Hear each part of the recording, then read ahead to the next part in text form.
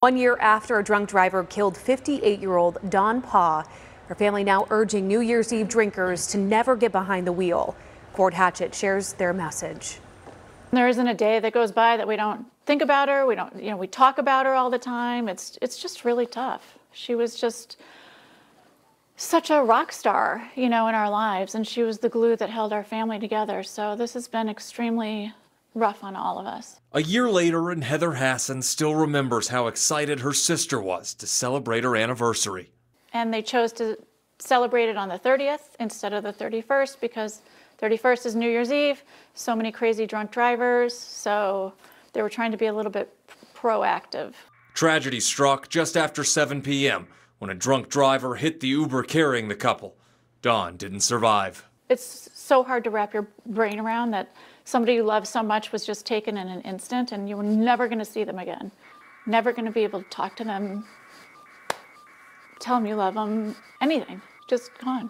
A 48-year-old man was charged with manslaughter, aggravated DUI, and other charges. A U.S. Department of Transportation report found Arizona is one of the worst states when it comes to drunk drivers. The National Safety Council estimates approximately 400 people in the U.S. die in traffic crashes during the New Year's holiday. In the most recent data from 2021, 40% of holiday crashes involved a drunk driver.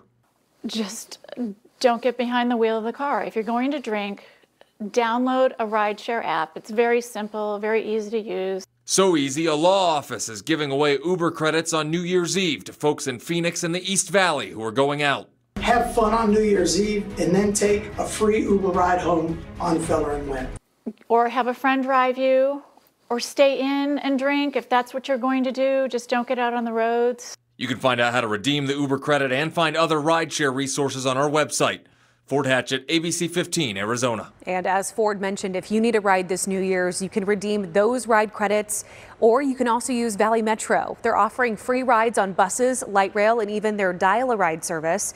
It starts at 7 p.m. New Year's Eve and goes until service end, which will be 2 a.m.